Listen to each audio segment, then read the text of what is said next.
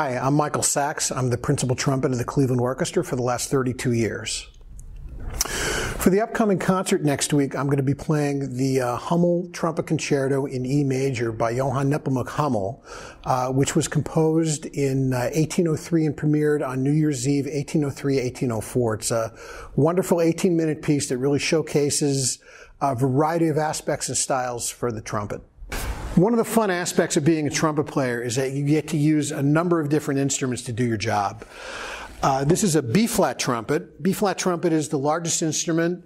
It's the home base for all trumpet players, and usually the instrument that most trumpet players start on, either B-flat trumpet or B-flat cornet. And I use this B-flat trumpet to warm up on every day.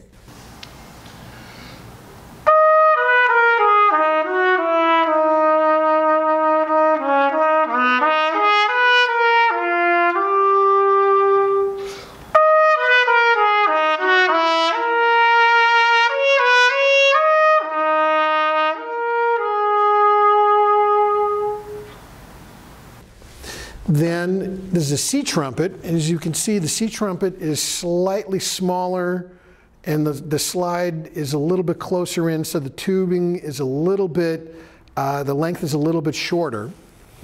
So it's a little bit higher instrument. The C trumpet is pretty much my standard instrument in the orchestra. I play this probably about, a good 90% of the time, either B flat or C trumpet in the orchestra, mostly C trumpet.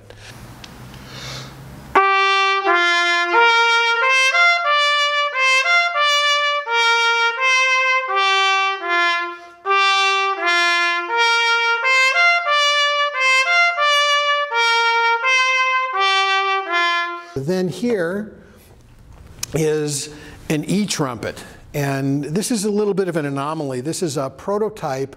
A very good friend of mine, Bob Malone, who I've known for the last 40 years, is really just a genius craftsman who works with Yamaha instruments, and came up with an idea for an E trumpet. And I've always wanted to play the Hummel in the original key of E, so Bob very graciously created this instrument especially for these performances of the Hummel Concerto. And it's a wonderful hybrid instrument. It's actually an E flat, so it could be an E and E flat, but it's really predominantly made to be an E trumpet. And as you can see, that's a little bit smaller than the C trumpet.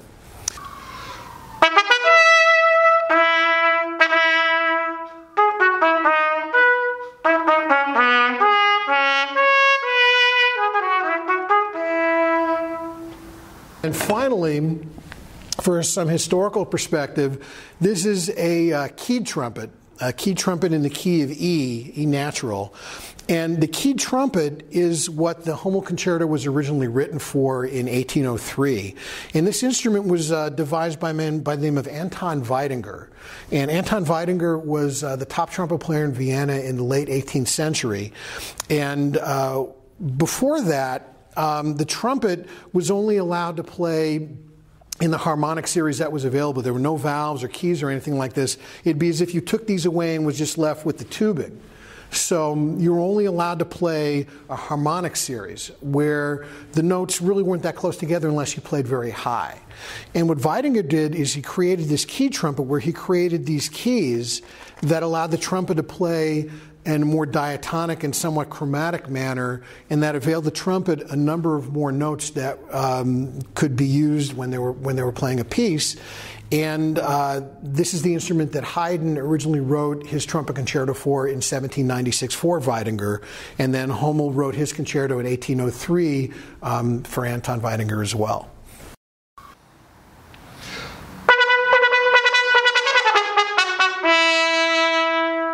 Anytime I have the opportunity and the honor to be able to stand in front of this orchestra, it's a wonderful experience. I mean, normally, being principal trumpet, I'm in the back of the orchestra and everything is in front of me. But getting to stand up front and being in the midst of all this wonderful music and these wonderful musicians and having that converging upon me, it's such a different perspective, and it's really very humbling to be up there and be able to be the recipient of all that support and all the wonderful musicians surrounding me like that. It's a very unique perspective and one that I always look forward to being able to enjoy.